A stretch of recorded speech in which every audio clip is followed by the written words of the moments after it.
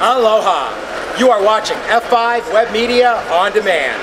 I'm Peter Silva, Technical Marketing Manager with F5, and we're here in Las Vegas at the 2011 Interop Conference. We're actually in the Mandalay Bay Convention Center. Our booth is number 2027.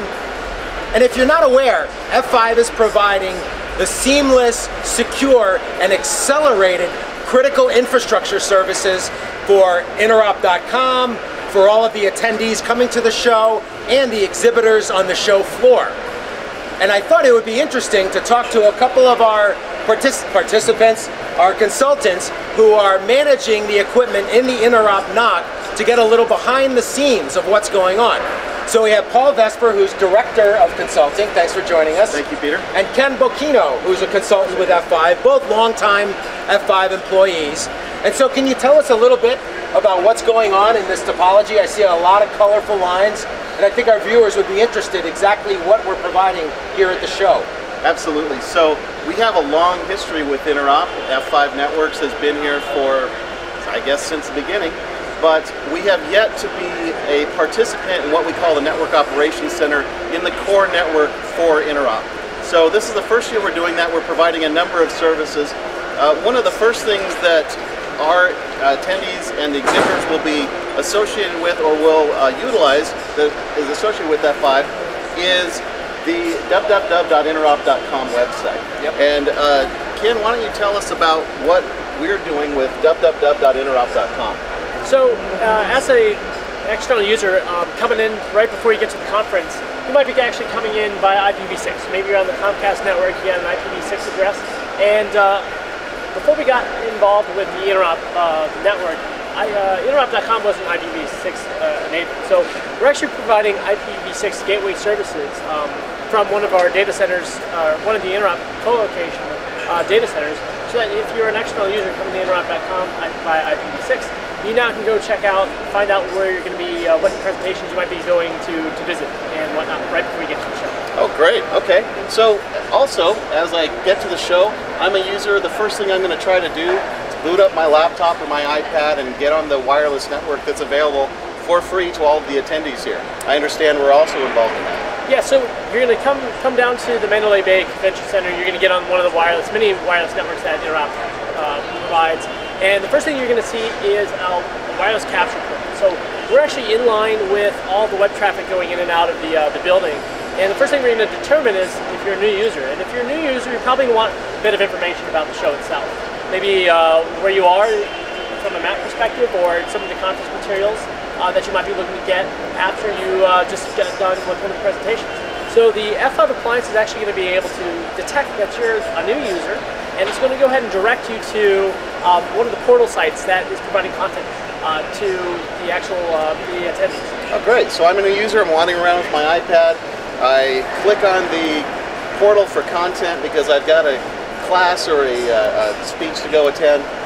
How are we assisting with that process? So, yeah, as you know, there's about 16,000 plus attendees at Interop, and one of the challenges for the content site out on the web for Interop.com is that that's a lot of traffic that's going to be generated. Yesterday there was over 20 gig of data downloaded from the site. So one of the things that we're actually doing is through web acceleration, we're providing cache content in this local theater for Interop.com. So when you go to Interop.com, you want to grab a presentation, or PDF, or a video of one of the conference's presentations, you can actually get that content locally through an F5 web accelerator device. And this is something that you can deploy in multiple different theaters or in front of just web servers sitting in your local data center to ensure that the actual client of your application is going to be slamming your web server. So we're actually providing that for Interop.com. Great. So also, IPv6, big buzzword in the industry. Everybody's worried about running out of IPv4 space. I also understand that Interop this year is all IPv6. So I know that we're very IPv6 enabled. What are we doing specifically for IPv6 and the attendees here at Interop? So one of the things that we're actually providing is a NAT64 gateway. What this basically does is we have a couple different wireless networks out there. There's one specifically, Interop NAT64, which is providing a gateway service into the IPv4 environment. So just to show this here on our diagram, So what we're actually going to be doing is that NAT64 gateway is IPv6 only. So again, a lot of people haven't sort of done that jump from IPv6 to IPv4. So what we're actually doing is providing a service that jumps you as an IPv6 only user on this network over to IPv4. That transitions through the actual F5 appliance. We're actually taking advantage of that gateway for other network vendors here as well if they're IPv4 only, so that people can get to the IPv6 interfaces of that gear. Oh, very good. So once we're in the NOC and we're working with all these guys, there's a ton of brain power over in the Network Operations Center. These guys, though, can't spend 24/7 in the NOC. This is the largest temporary network on Earth. What do we do to help provide those guys the ability to manage their equipment? So yeah, as you know, a lot of people from a vendor perspective might not be physically sitting in the NOC facility over there, which is the only area within the facility here that can get to some of the management interfaces of network gear. A lot of them, I assume, will be at the pool. So we provide some actual functionality, SSL VPN type functionality to those resources. We call this APM, or Access Policy Management. And this is going to be deployed within all the different data centers or colos that we're at, as well as the actual NOC environment. So through SSL VPN, through multiple devices, that could be your laptop, your tablet, your iPad, your phone, we're going to be able to get to the management networks that enable those resources to do what they need to do. So this is something that can be easily deployed in an enterprise to get your remote road warriors or employees onto your actual internal enterprise network through the simplicity of a browser. So my Android phone, I can go through the APM and get access to the NOC network. Yes, and you can do whatever you need to do to solve or challenging problem that might be occurring at any given moment. All right, so speaking of challenging problems, this one, it's amazing. I see this diagram here we have of SNMP, syslog, NetFlow, all this traffic that is getting, you call it a spray. Tell me what this is. This doesn't look good to me.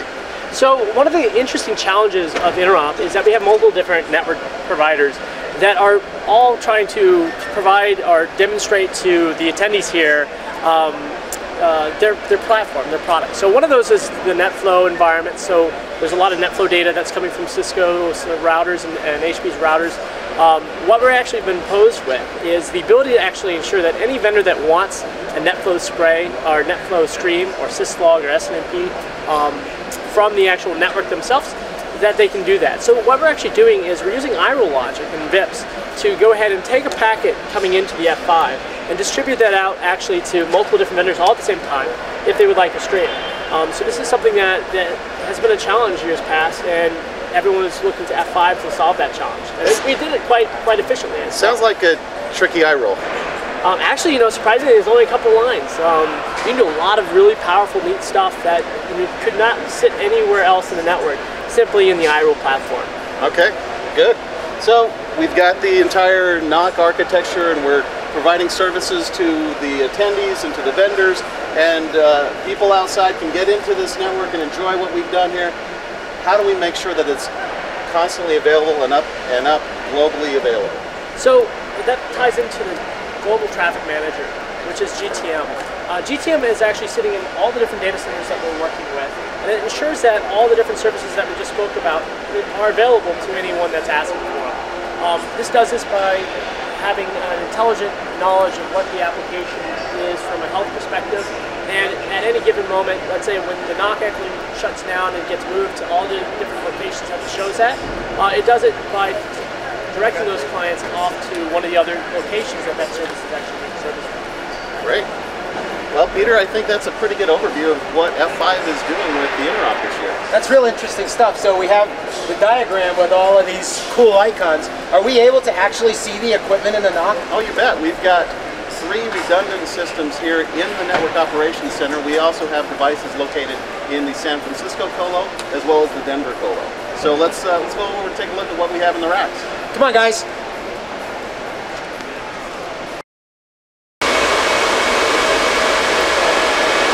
So you can probably tell by the noise, Ken and I have made our way over to the Interop Network Operations Center, and it's actually real close to the F5 booth, just right through over there, just a few feet away.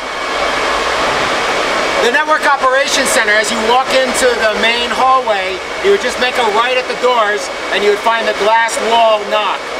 We have a pair of 8900s in San Francisco, a pair of 6900s in the Denver data center. We have a pair of 8900s just a little bit down this row, and then we have a couple pair of 8900s right here. And so a couple of the things, well, I noticed that this thing has been up for 5 days. So a couple of the questions that I was going to ask you was, have you been here for 5 days already? And two, what were some of the reasons why F5 was invited to come in here and play in the Interop NOC? So yes, as you say, we've been here for about 5 days. But however, it all started in an undisclosed warehouse in San Francisco. For about 2 weeks, we and other vendors got together and actually built all this out, hot staged it up, and shipped it all out to Vegas on trucks. When we got there, everyone was pretty excited to actually see F5 come in, because we were actually asked to solve some really interesting challenges that no other vendor was able to do. During the planning phases, a couple of these challenges came up. We went over in front of the whiteboard some of the net flow type spray, the wireless capture type world. A lot of that no one else was able to do, and we were actually invited and were able to deliver some of those functionality. So one of the things that Paul was saying earlier was that this is the largest temporary network in the world, is that right? Yeah, so we built this thing in about 2 weeks. We staged it here in about 3 days, and this thing is quite large. And it gets shipped around the world actually, making its way to Tokyo, Mumbai, and then New York. So with all the equipment, all the users, all the systems, how do you keep track of all this? So the appliances actually give you a lot of functionality to latch into. We've actually built out an iPad app that allows us to kind of at a glance keep track of what the status is on some of the virtual servers. This is going to give us information like what things are up, what things are down, how much traffic's gone through it. We're leveraging some of our partnerships with other SMMP vendors to get traps and email alerts to make sure that we're online and always functioning, and we can obviously assist with any other issues that might be going on at the time. This is really cool stuff. Thank you. So if there is a situation or what have you, you'll then get the alert there, or probably be notified. I even noticed that on here earlier that unit going active. So it's even doing its little stuff right here in the back end, and nobody out there knows what's going on. It's all seamless, it's all secure, and it's all accelerated. Exactly. Cool. So we're here at Interop, the 2011 Interop show at Mandalay Bay Convention Center. Again, the F5 booth is booth number 2027. The convention, I think there's a convention, no, it starts tomorrow, the official opening, right? Yeah, so the show floor actually opens up tomorrow and will be open till Thursday. Yep. So come on down if you're in Vegas. If not, continue to watch here. We'll be posting many more videos in the coming days. So for Paul, Ken, I'm Peter for F5 Networks. Thanks for watching.